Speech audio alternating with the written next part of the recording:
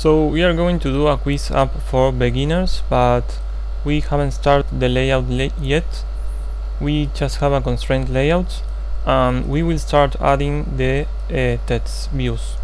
So we will grab here text view and we will drop it here, and as we can see, the font is of a size a little too small. So we will click on the component on the text view, and if we try to search for here are the attributes,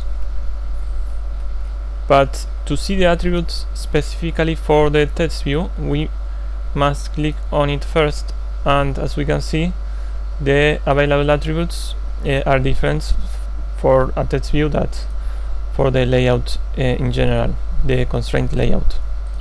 So we will click on the text view, and if we search for font size, we won't see the attribute.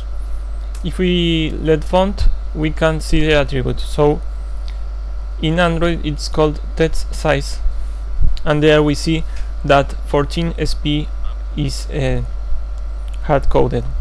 Now we are going to put 34 SP. What is the difference before in SP and DP? Well, we will see it later, but the main difference is that SP conserve the preserve, so we will try to use that in text views. Now we know how to increase the font size in Android Studio.